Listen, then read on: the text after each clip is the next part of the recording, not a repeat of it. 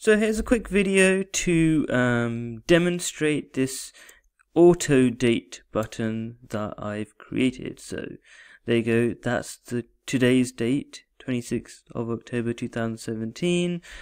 What's so exciting about that? Well, if you're a teacher like me, you want to have a date that updates every time you open it. So that's one less thing to remember when you're teaching your lesson.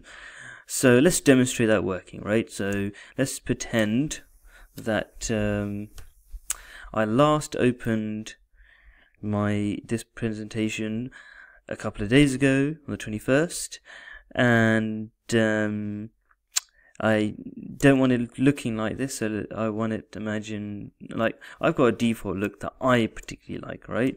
But imagine you don't want it to look like that, and you don't want it to be in that position, whatever. You can do whatever you want to, right? So that was, imagine the 21st, imagine today is suddenly the 21st, we've gone back in time, and then I close it, and then I go back to my Google Drive and open it up again on the 26th.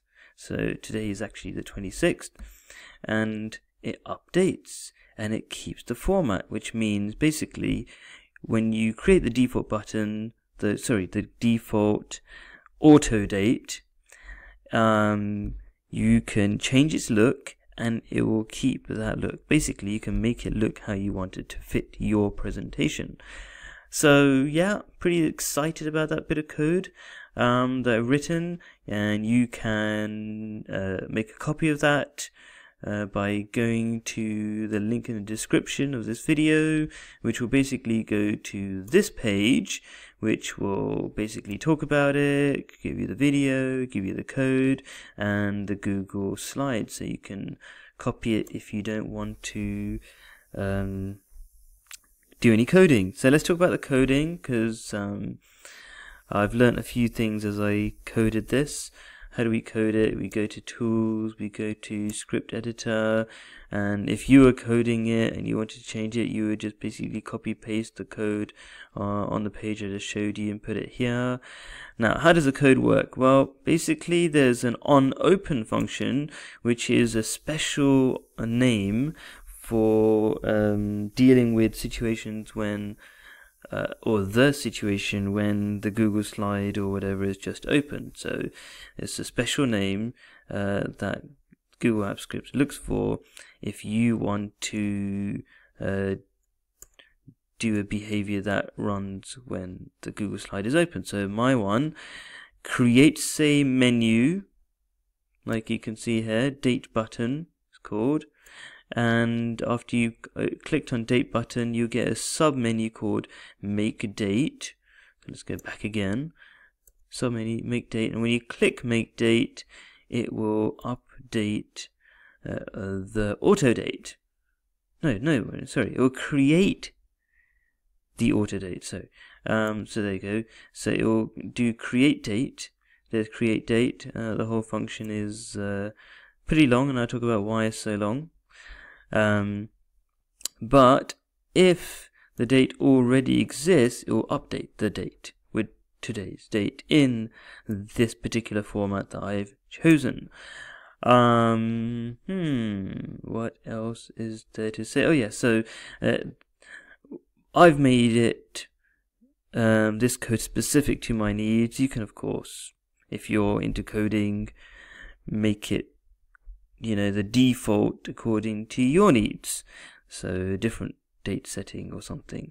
Anyway, but why I like to explain why have we got two different, one really short way of dealing with a date and one really long way of creating dates and whatever. And the reason is that well, first of all, I'd like to categorize the two ways besides long and short. This is through method calls, and this is through the JSON method, or format I should say, JSON.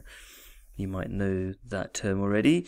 The reason why I'm going for the long-winded way of creating the date object or element within my Google Slides presentation is that there is a limitation to the method call system in that it does not allow you to set the object ID.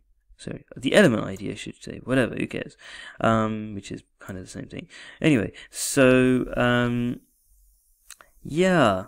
So there's a limitation. So I had to go about choosing the element ID, or creating, setting, I should say, the element ID through this JSON method. Why do I need the element ID or a fixed ID rather than a random ID, which is created if you do it this way?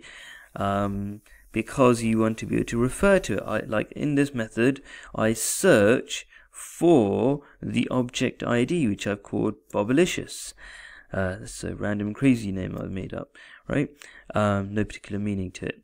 So, yeah, that. Of course, you, if you're into coding, can make it more flexible.